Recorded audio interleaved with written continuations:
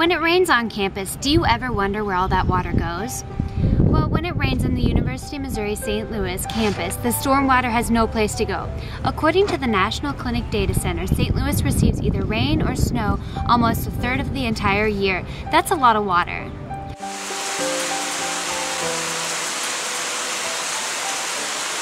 When it rains on UMSL's campus, the ground soaks up a lot of the water. However, when the ground is completely saturated with water, or the ground is impermeable, such as most roads, parking garages, buildings, and sidewalks, and much more, the ground can no longer soak up the rain. The leftover stormwater goes into the nearest river or body of water, such as, for example, on South Campus, Engelholm Creek, without any form of filtration. This is where rain gardens come into play. They're very important because rain gardens slow down the rush of water from these hard surfaces, hold the water for a short period of time, and allow it to naturally infiltrate into the ground. After entering the ground, it's filtered and becomes groundwater. Throughout this video, we will be showing how rain gardens have been successfully implemented in other areas and how it could benefit the university and its campus as a whole.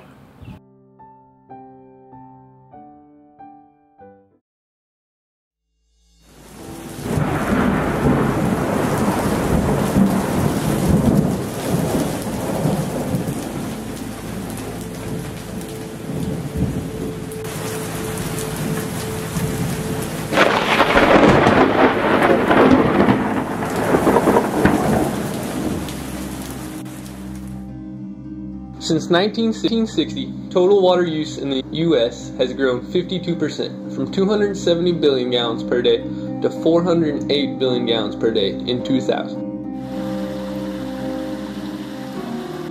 In some parts of the country, our groundwater is being pumped out of the ground 25% faster than it is being replaced. Rainwater that would otherwise percolate down into the ground runs across surfaces such as roads, sidewalks, roofs, parking lots around UMSL's campus. The water picks up a variety of interesting things along its path. The list is long. Excess nitrogen and phosphorus from fertilizers and pesticides, disease-causing bacteria and viruses from animal waste, like geese poo, phosphorus from leaves and grass clippings piled on the street curb, heavy metals and other toxic contaminants from our cars and the construction equipment around campus, eroded soil from exposed land, and a variety of plastics and other litter forming trash are all things that can be found.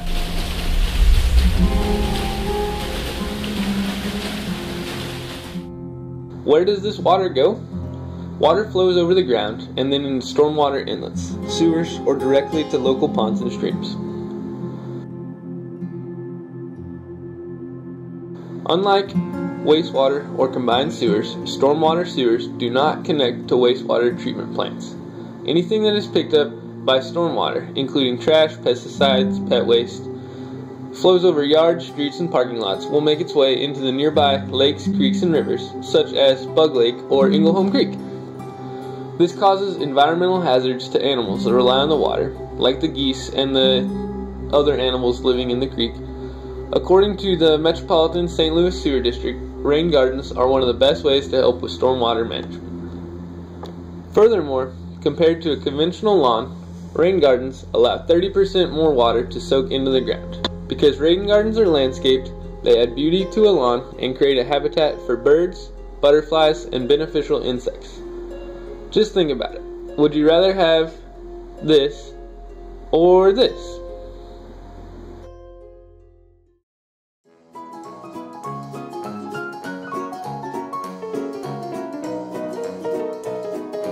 We asked students from UMSL to tell us what they knew about rain gardens.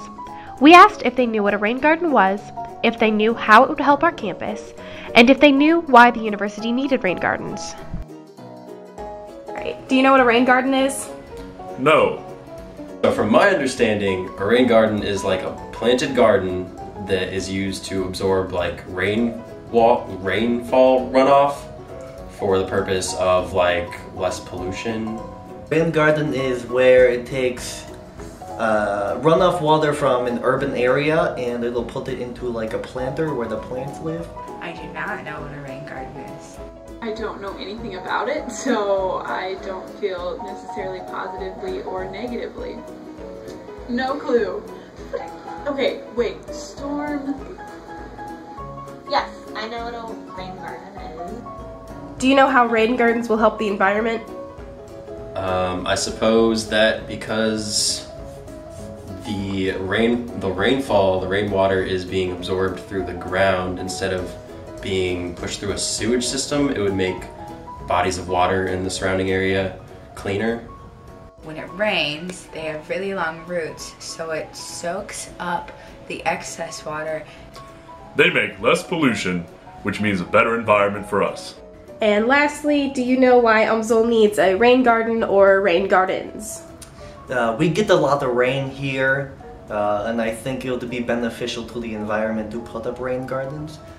With all of the construction we have going on, maybe they would help with the roads and like erosion, and would help roads last longer once we fix them all up eventually.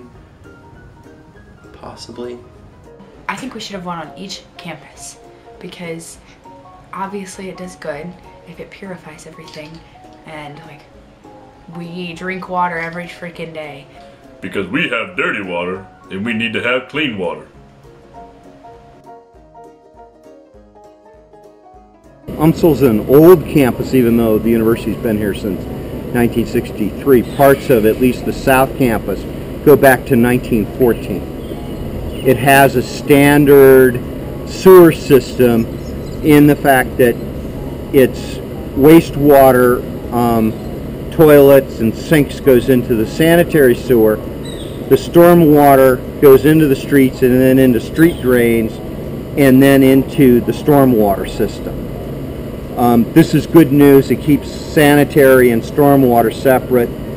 But when we have a big rain event, it means that our creeks get this huge inrush of water from the parking garages, the roofs, the parking lots, and that's a problem. That's a problem that affects the city and its relationship to providing clean water for the nation. A rain garden would help make it better because rain gardens we could apply to our older parking lots, we could apply it to the water that comes off of buildings. What rain gardens do is they're a cost-effective, beautiful way to take storm water coming off of hard surfaces and help it to soak into the ground and be available for plants.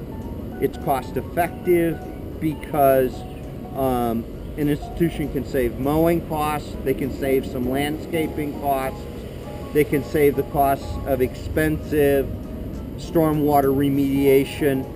They're beautiful because instead of having just green grass, you would have wildflowers throughout the summer.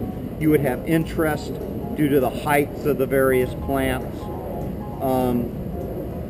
And it helps get the water back into the ecosystem because instead of having the water run off into a stream, the water runs and then sinks into the ground where it's available for plants. It's available as groundwater. It's available to be naturally cycled rather than quickly into a stream, run off of the land, and end up in the Mississippi going downstream as polluted water.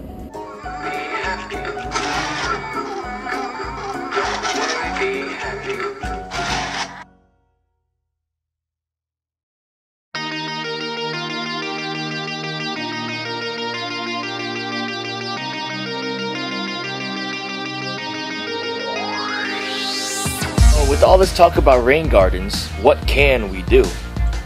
First, let's check out one university and their use of rain gardens. When the heavy rain falls on the plains, much of the runoff from the Auburn campus finds its way to Parkerson Mill Creek and ultimately hundreds of miles away into the Gulf of Mexico. As campuses and other urban entities look for ways to better manage stormwater runoff, a team here at Auburn is using a centuries-old approach to capture rainwater and use it in a more sensitive and environmentally sustainable way. This 1,000-gallon cistern was built outside of Dudley Hall to collect the rains that fall on top of the shop building. As the cistern fills and overflows, The water is dispersed to an adjacent rain garden where flowering plants soak it in. The project was funded by the Auburn Facilities Management Division and brought together the expertise of the College of Architecture, Design and Construction and the Office of Sustainability. Auburn's made a real commitment to sustainability in the way we operate, and we recognize that the way we manage stormwater is key to that for all kinds of reasons. And so this little prototype project will help us demonstrate the viability of this approach. And as we demonstrate that, we're going to do more and more of this on campus, and it's going to give us the opportunity to really manage stormwater in an enlightened way. You know, we look at this project as a prototype because we really would like to replicate it, and there are already other low-impact development approaches to stormwater management on campus, but this is the first one really to go from rooftop to cistern to rain garden. It's a very successful project, and we're delighted in what it's showing and what it portends for the future. Although Auburn University is pretty far away, there are some rain gardens even closer to UMSL. Wayside Community Garden, for example, is located just a few minutes away from UMSL down the road.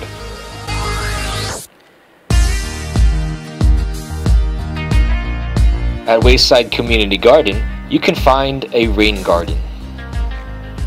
Gateway Greening, the nonprofit organization that sponsored the rain garden, has one clear goal in mind: to create something beautiful, safer, more colorful neighborhoods for our children, and a city that embodies our vision of sustainability and hope. It's amazing how so many people just need a safe, welcoming place to go to. They need something productive to do with their time, building life skills, job skills, a sense of teamwork and friendship and community that comes with it. So in the process of working with plants, people's lives transform. If we are to follow in the footsteps of this organization, UMSL should plant rain gardens as well. Types of plants for a rain garden include arrowwood, silky dogwood, rose bay, tall sunflower, cardinal flower, blue vervain, big bluestem, and purple-stemmed aster. Not only will building a few simple rain gardens save UMSL money in the long run, but it will also attract both wildlife and more students alike. In the end, we will not only be doing UMSL a great favor, but we will also make it better for the world.